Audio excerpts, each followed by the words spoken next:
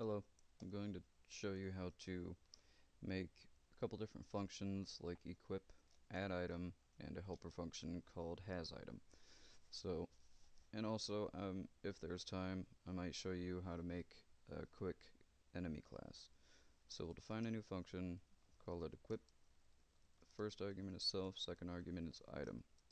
Now, I personally pass in the name of the item to it. You can pass the whole object if you want to, but that's just up to you. That's a preference. So say try, and then for key in self.inventory.items.keys. Then we say if item is equal to key self.equipped equals items.allItems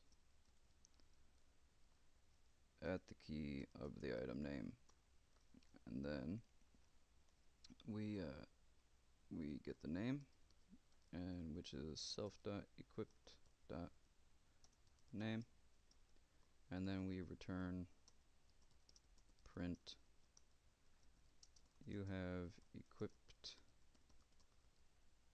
put an F for format, and then do item. Alternatively, you can do self name. And then we get out of the loop, and then we type in print new line 3 exclamation points. You do not have that item. Then give it a new line. So what happens here is we'll loop through, and if we don't find the item, then this terminates and comes out to the print, which we return. That way we come straight out of the function and nothing else gets executed. Granted, nothing else really will be unless there's an error, but yeah.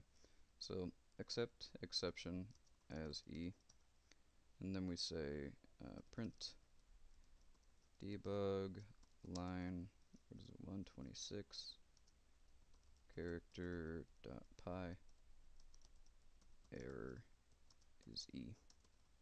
So there's that. So just a quick run over. Here, in this context, we pass the name of the item to this function equip, and then we try to loop through our inventory, or the items in the inventory, just through their keys so we can match the key to the item name. Because the keys in this dictionary are always going to be the name of the item. So then we say if the item name, or if the item, either way, is equal to the key, then we assign the item, which is items.allItems at the key of the item name, and we assign that to equipped. And then we get the name of it, and then we tell them that they've equipped it. And then if we don't get anything through looping, then we just return and tell them that they don't have the item. So then if there's an error for some reason, then we'll be able to see it because we gave ourselves a debug there. So there's that. And now let's make a helper function and call it has item. And then we'll say self and item.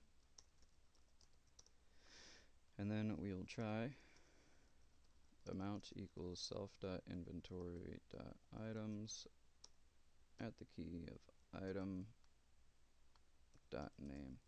For consistency, I would just recommend just passing through your entire object.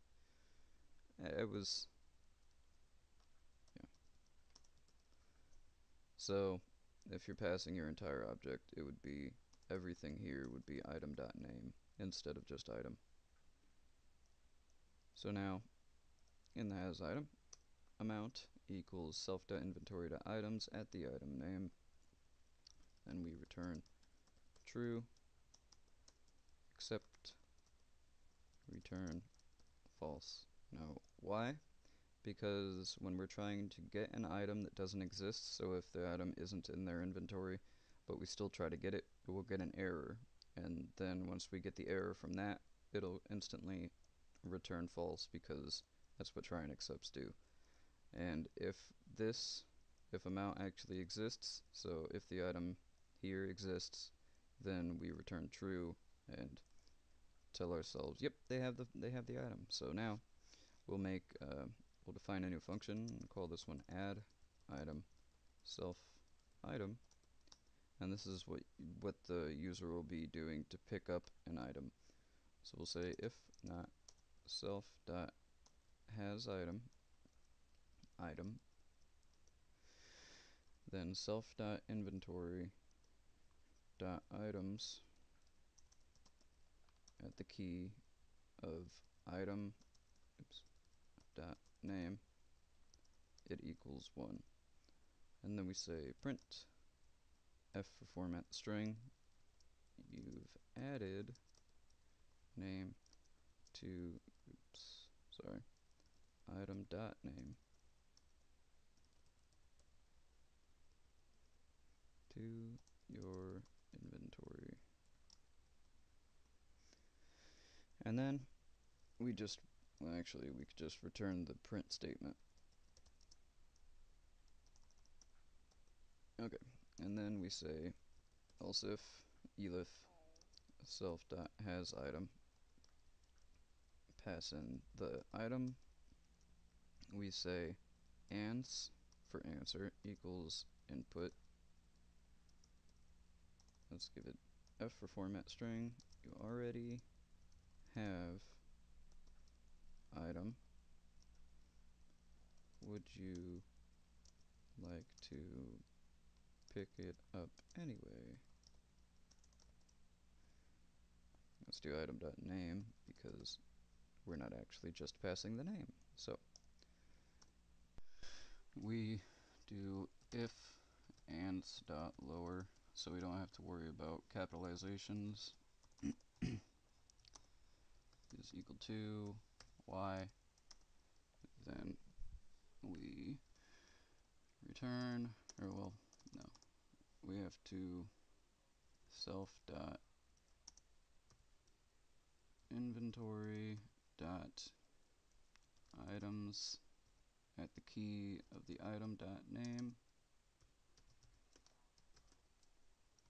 plus equals 1. And then we return print f for format the string. Dang it. Then we say you've added another item dot name. And then we say elif ands dot lower is equal to n. Then we say return print f. You put the item dot name back where you found it.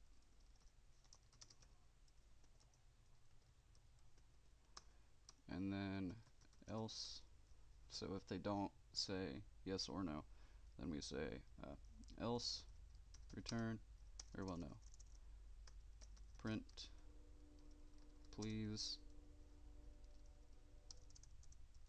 choose yes or no.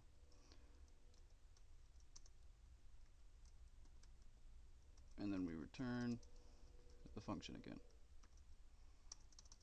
Self dot add item and pass the item in again. And then we can come out of that, and then we just say else. Well, actually, there's no reason to put the else. So what happens is we pass in the item object, and then if the user doesn't have the item, then we add the item to it and tell them to the inventory, and then tell them that they've added it. Ooh, typo. And then we check and see if they already have the item. So if they do have the item, then we tell them, hey, you already have one of these, do you want another one? And then if they say yes, we add it and tell them that they've added another one. And just, why don't we do this? You now have, let's do dot inventory dot items at the key of item dot name, and then say item dot name. And then what that'll do is, so we go in, and when you key into a dictionary like this, you actually get the value instead of the key. I don't know if that was obvious, but yeah. So we tell them that they've added another one, another whatever it is, and then we tell them, hey, you now have this many of this name. Come on, computer, don't freeze. And then if they say no, then you tell them, okay, you put the item back. Then you don't do anything with it. And if they don't put either of these, then you tell them, please choose yes or no, and return the function again. That way they're prompted once more for this to be able to pick if they want it or not. Okay, so there's that. So now we'll be able to go through the world, and if they come across an item they want to pick up, then they can just click in add item or pick up item or whatever, and we'll make actions for these in later time. But for now, let's just make a new file, and we'll call that enemies.py. And this should be fairly simple. If you remember any of the other stuff, it's pretty much the same thing. So just class enemy, not subclassing anything. So we do def init self LVL for level, name, description, health, strength. And then we do the most tedious thing out of all of this. Here we're setting alive to false. That way, I don't know, it's just there. It's just the default. We'll just do it like that. There's no real reason, because once we start a fight, then alive will become true until they die. So, okay. And then we'll make another function called attacks self player. We're passing player here, so it has something to attack. So then we'll say print we'll format the string self.name. Oops. Sorry, I got used to Django. Self.name attacks you. New line. And then we'll say AP for attack power. And I'm just going to do randoms, which by the way I forgot to import random. But I'm just going to do random numbers between a certain range. You can go through and find or figure out a formula for it, but that's up to you. Import random. Okay. Random.randint. A number between 0 and 5. And then we'll say temp for the chance to hit. So let's rename that better. Chance equals random dot randint between 0 and 101. I don't know, I just picked it. And we'll say if chance is greater than 50 and chance is less than 80, then you can type in print you've been hit for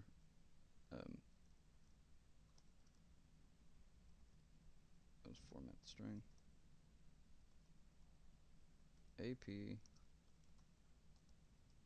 health.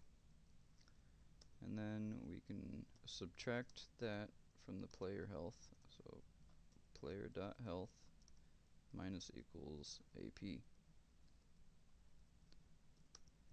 And then we will print out format string player dot name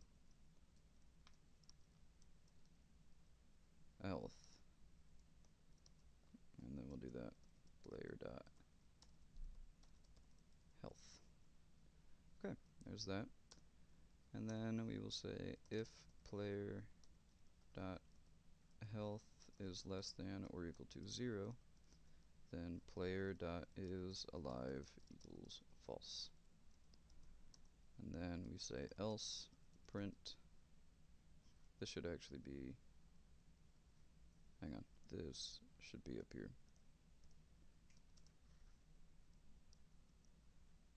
Then we will print the self.name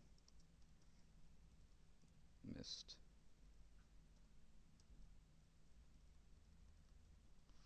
Okay, and then we'll check and see if the player's still alive. So there's that. And then we can say def string representation self return f a self.name with a health of self.health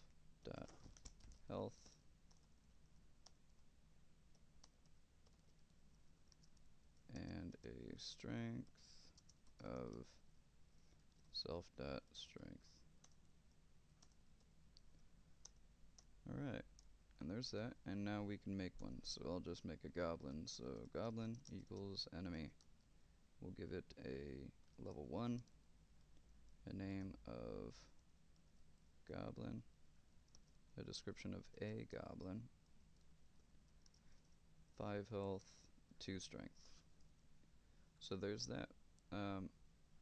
Next videos I will show you how to randomize interactions like that.